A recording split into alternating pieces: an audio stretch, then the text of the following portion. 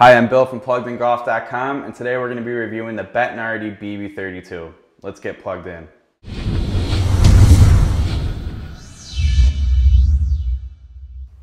Having had the opportunity to review the entire Bettinardi BB series this season along with Matt, the BB32 came out as my clear front runner, my favorite putter of the series.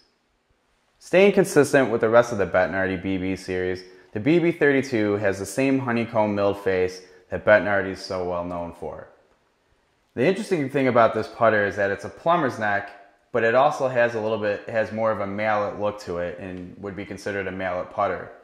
You'll notice first thing, it has this extended flange with a longer sight line to make it easier to line up your putt and maintain balance throughout the stroke.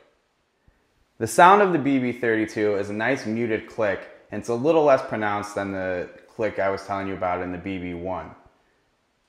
The feel of the putter is, like I mentioned earlier, my absolute favorite out of the BB series. It seems that when you hit the ball a little more toward the toe or the heel of the club, it's a little bit more forgiving and you still maintain a softer, sweet feel that people like out of these carbon Bettinardi putters.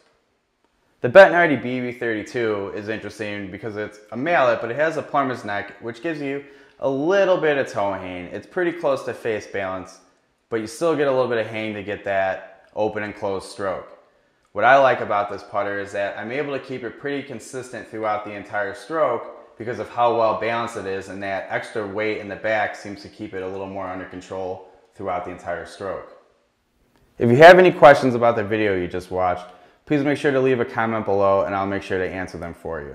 If you liked the video, give it a thumbs up and make sure you subscribe to our YouTube channel.